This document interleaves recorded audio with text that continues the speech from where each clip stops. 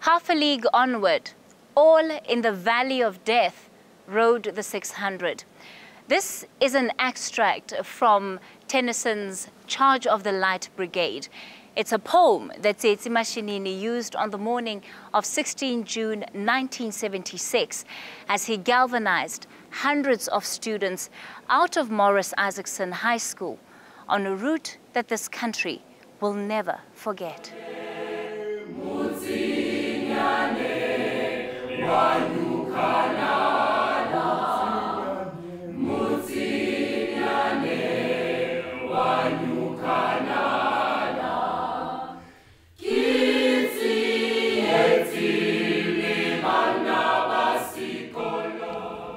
Tsietsi gave me what I never thought I would have. Tsietsi gave me freedom. Tsietsi gave me the ability to be conscious. Tsietsi gave me the ability to find solace where it doesn't exist. 40 years on, a monument stands honoring Mashinini, a pivotal face of a fearless generation. D. Mashinini, Tsietsi's younger brother, was 15 years old when revolt hit Soweto streets.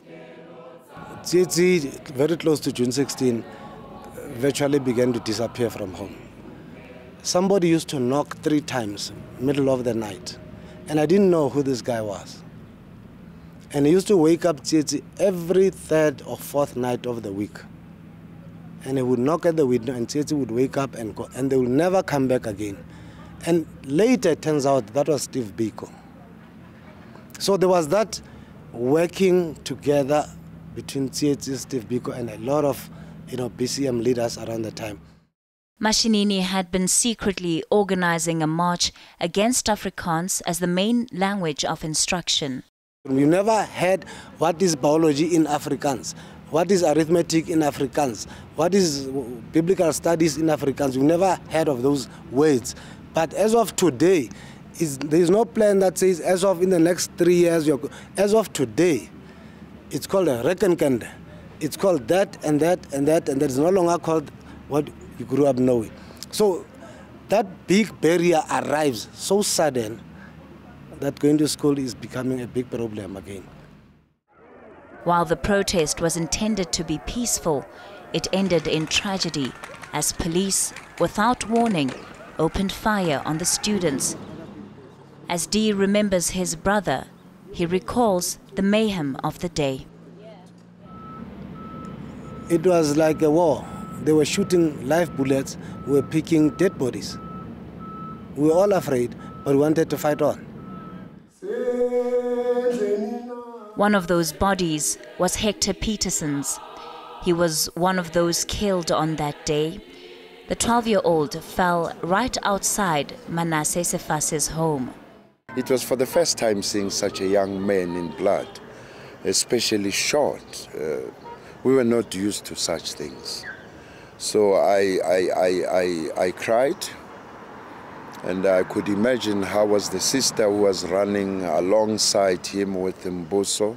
She was screaming and asking for help, Moments before this, Sefase had been told that another student, Hastings Ndlovu, had been killed. He was a close friend of mine. I don't remember how I reacted, but I felt out of this world, and I was driven by anger. So I joined those who were angry, especially those who saw Hector Peterson in blood, Mind you, if we had guns that day, we would be talking something else. We were only fighting with stones and used dustbin lids as a shield against bullets. He says they then went on the attack. Thereafter, then there was war. Anything that was associated with the regime, be it beer halls, be it their vehicles and everything, was attacked and banned. The protests marked a turning point in the fight for liberation, and it was clear that young people were willing to do whatever was necessary to fight oppression. When the newspapers of the evening and the next day began to show photographs of Tsietsi and his leadership of the entire student movement, it was not only a shock to the outside world and the outside community, it was a shock to his father and to his mother too. My son, what have you just done? So it is on fire. Everywhere in Soweto there are police, there are dogs, there are soldiers, there's guns, there's takers. What have you done? 60-year-old Tukoloho Lekwadi was also in the crowd. They make me feeling very emotional. Talk about 76 especially. Like Mashinini, his leader, being part of the protest made him a wanted man. The following day, I was on the paper and I was told, don't go home. They'll be looking for you. Your picture is clearly. I came home, I slept. My father was very strict.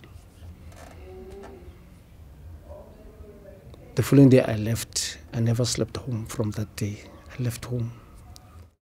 He spent years evading arrest, moving from country to country across the continent. Choosing not to follow any particular party meant he had little protection. And while pictures of Lekwadi grace the history books, he prefers to keep a low profile. I'm okay where I am. I trained myself to accept the situation and live with it and enjoy it. Out of all this, where one person is passing and says, but bro, you were supposed to be driving an X5. I say, I'm working with my feet. And I'm enjoying that. The only thing that makes me feel sad is about the life that a black person is living in South Africa. That's what makes me feel sad.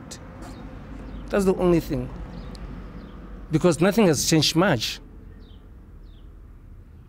The people are still being crowded in a train like my mother used to do and my father. So I don't think that there's much that has changed. In fact, we've got two classes now in South Africa. Those who can afford and those who cannot afford. He believes that without investing in young people, the country will struggle to move forward. Is our government putting enough effort to upgrade the future of a young black child? It hurts me. I don't have power. I don't want to be in politics.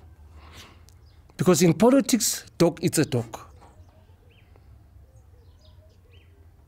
I don't want to be aligned to any movement. But as a parent today, I'm looking at my neighbor's child. I'm looking at young girls passing here. Young men here who you can see that these people are futureless. He says the promise of 1976 will only be realized if there's equal education and opportunity. On the 16th of June, I always pray and thank God.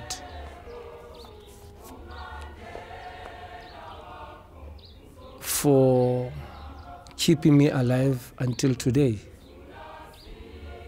I think I celebrate that day more than my birthday.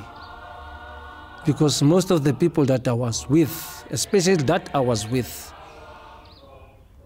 they're dead. Tsietsi died in exile in 1990.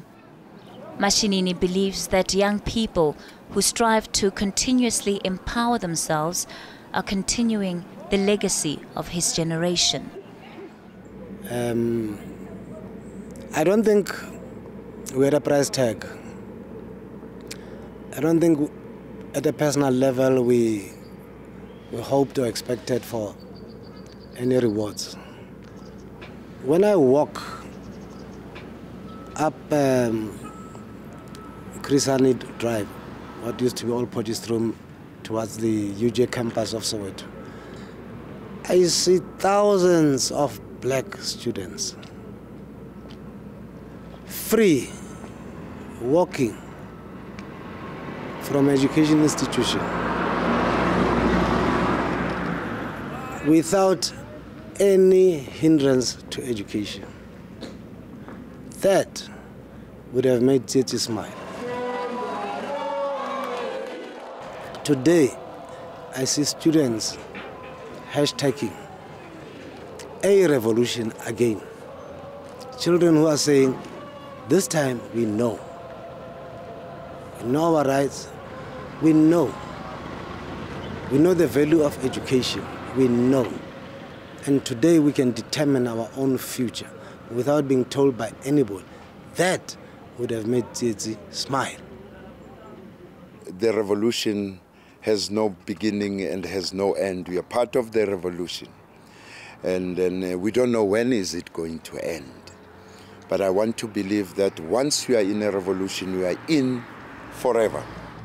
Tula, tula, tula, sizwe. Tula, sizwe. The resounding message from all three men is that the struggle will continue until all who live in South Africa are equal. Cathy Mohlahlana, Johannesburg.